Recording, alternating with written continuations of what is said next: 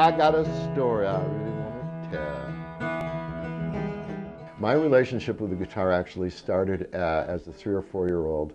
I saw, I think, a baritone ukulele in the storeroom of my house where we lived, in the furnace room or something, and it looked like a magical thing. And I saw a guitar years later when I was maybe 12 in a case, and it was just, it had this, it was like glowing with this magic. And I actually was like a reverent thing, and I actually just went to it. It was, wow, wow. It was a good guitar. Oh, diddly's a gunslinger.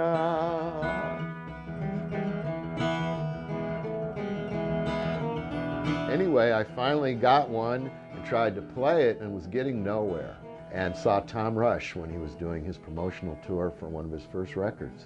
And he played some songs in open tunings. Because instead of making an E chord, I tuned the guitar up so that it's making an E chord without me touching it. I went, all right! Went to the barracks and tuned my guitar to open E, and that was 1966. Once I know what these notes are when I fret this E string, I want to make an A chord. Well, watch. Here's an A note, E, F, G, A. Here's an A chord. I want to make a B chord. I want to make a C chord. I want to make a D chord. Now all I have to know about the guitar is the names of the notes on this string. This string is the same note as the chord. Yeah, Bo Diddly's a gunslinger.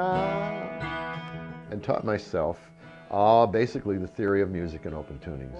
Open A, open G, open D, open E, and their minor equivalents. And I've gotten to the point where I've been doing this since 1966. That's 43 years. I've written a book, and I have a 2-hour companion DVD that explains the basic theory of open tunings, string relationships, and various styles. It's about Bo Diddley at the OK Corral. I also build guitars. I've evolved into building guitars. I built this guitar.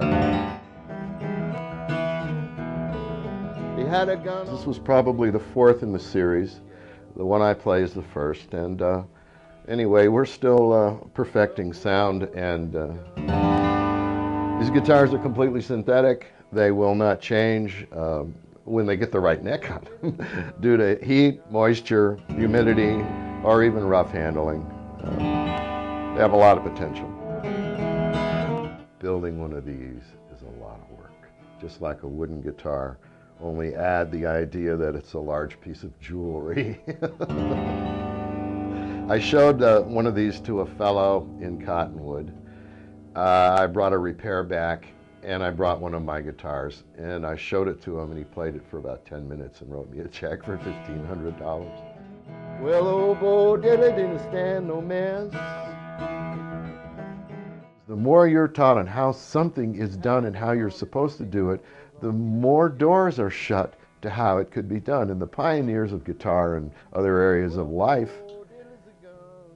broke those rules. They don't pay attention to those things. That's how come slide guitar is invented, and open tunings, and all kinds of stuff.